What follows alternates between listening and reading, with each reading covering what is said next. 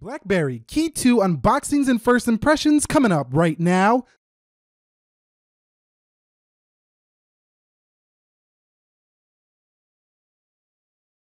So what is up, guys? Nick here, helping you to master your technology. BlackBerry KEY2 unboxings and first impressions video. Now, BlackBerry KEY1 is a little bit over a year old now, and here we have the BlackBerry KEY2. Let's take a look at the specs.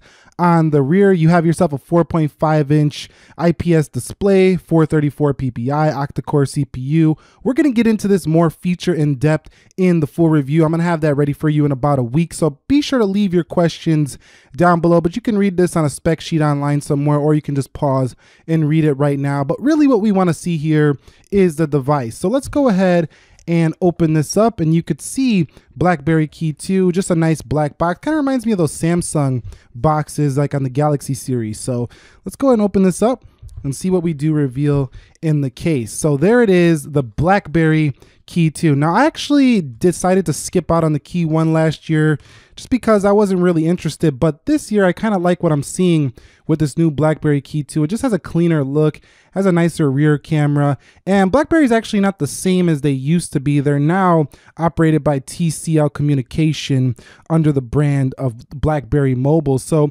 BlackBerry used to be run and operated by RIM, Research in Motion, no longer. So now it runs Android, which is much better because you have access to all the Android applications. So let's go ahead and peel the front off. Once in a lifetime. I kind of like how they put the logo right there. You don't really see that on a lot of other smartphone stickers. So peeling that off, that wasn't too stickery, if you know what I mean. But let's go ahead and peel this off the back. And you could see, I really like what they did here with this back. It kind of got like a mesh feel to it. It's pretty grippy. And then you have like this, you know, like this metal looking plastic around the sides. It's a very nice look. This is going to fall more in a mid-ranger style of smartphone though, but it does have some specs that can rival a flagship. Let's go ahead, and I think this is the power button right here. So let's go ahead and turn this on and see if we got any juice on the device, and we do. It says BlackBerry powered by Android. And while we're powering that up, let's see what comes in the box of this device, and we're gonna open that up and see what's in here. So we do have a BlackBerry charger. This should be fast charging. I'll let you know more about that in the full review. We do have some BlackBerry branded headphones, so that's a nice touch. You got the little logo right there on the headphones, and we do have ourselves what should be a USB-C cord, which it is, USB-C cord right there. And then we have some packaging right here that should go ahead and reveal to us warranty information, stuff like that. Welcome, quick start guide, stuff like that. You know when we'll read this. Number 2. Let's go over here, and you see I could always use another one of these SIM card tools. So yeah, that's basically it. That's what comes with the device.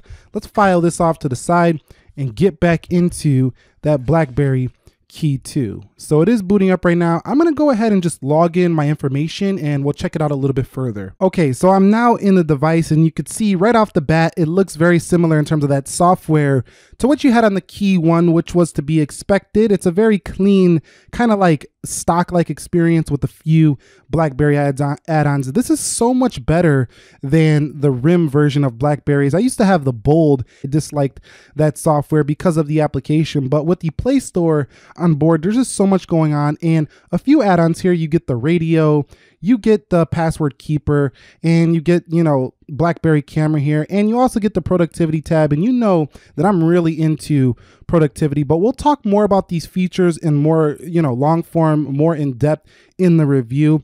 But really, I'm liking what I'm seeing so far. Going into settings, if we go into system and we go to system updates, you can see that the system is up to date. Let's go ahead and just take a quick photo just to see one little sample. We're not going to do anything really, you know, significant right here, but let me just go ahead and take a sample. And let's see what that camera looks like, because you wouldn't expect a great camera on a phone that's geared towards productivity. But I'm liking my first little picture I took so far. Not bad, but I think this is really going to appeal to enterprise users as well as people who want to do business on their phone, and people that really just love the BlackBerry, you know, brand. They just really love BlackBerry phones, and they're sad to see that they went away. Well, they didn't really fully go away. They just got sold off.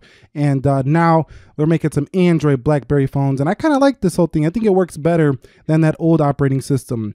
Now you can see that you do have some shiny buttons on here. Again, we're not going to go too in depth, but just giving you a first look. It's a beautiful little phone, especially considering that you have actually no glass really on here besides the front. You don't really have anything that feels anything like the other Android phones. It's a very unique device. Taking a closer look at that keyboard, a very spacious keyboard, much more spacious than some of the previous BlackBerry devices. And overall, the ability to have a touchscreen and a physical keyboard is something you're just not going to find on any other smartphone. You have a dual camera here on the back. That's nice to see. And it's a clean look. We don't have any carrier branding or anything like that. This is an unlocked model. So you can see everything is clean.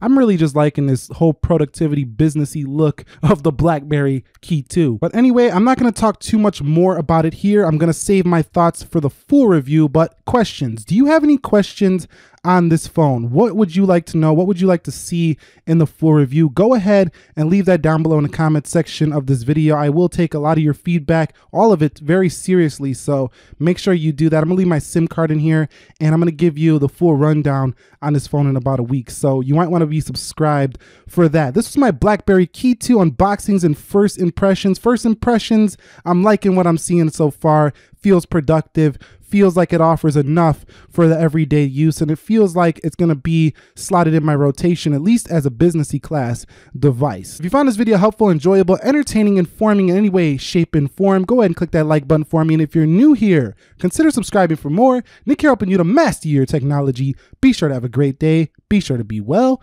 and peace.